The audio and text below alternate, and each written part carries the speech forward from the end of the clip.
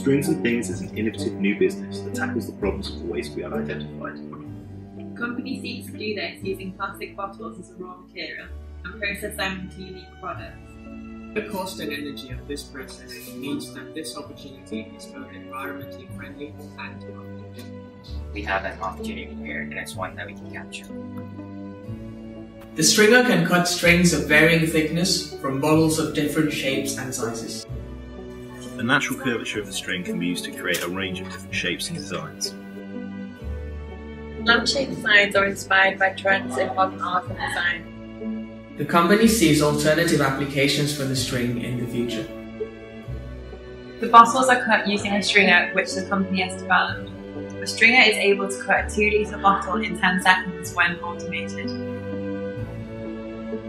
The company has developed 2 types of lampshades. The first one uses diffusion bonding. String can also be wound and attached to frames to form a variety of interesting shapes. Finishing touches are added using colour and LED lights. The company provides a solution for local businesses and local councils to get rid of low-grade plastic waste. The green home accessories market has shown significant growth, providing a great opportunity to launch our product. We have projected a cumulative net profit of over £500,000 over the next 5 years. The company requires £40,000 of initial funding from